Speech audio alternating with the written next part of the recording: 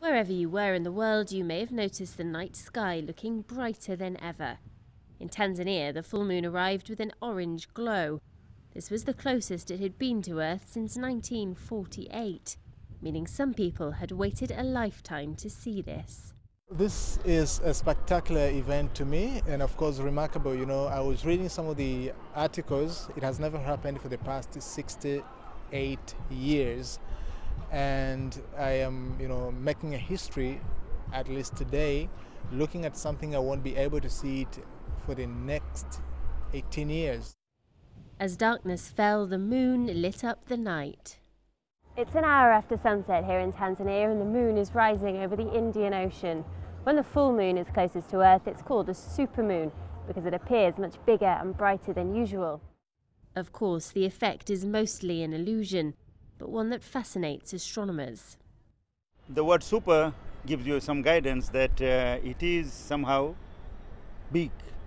Because of the orbit is not perfectly circular, it is elliptical, so there is a difference in distance over the orbit. If it is far away, you think it is small, and if it's closer to you, you feel it is bigger. While this supermoon could be seen from all over the world, the African continent has some of the best spots in the world for stargazing because away from big cities, there is very little electric light to dull the view. And Tanzania is particularly well placed. This latitude, we are at near the equator, so anybody who is interested in the sky will be able to see almost 98% of the sky from sunset, just after sunset to just before sunrise. In particular also, there are many areas that are dark sky areas.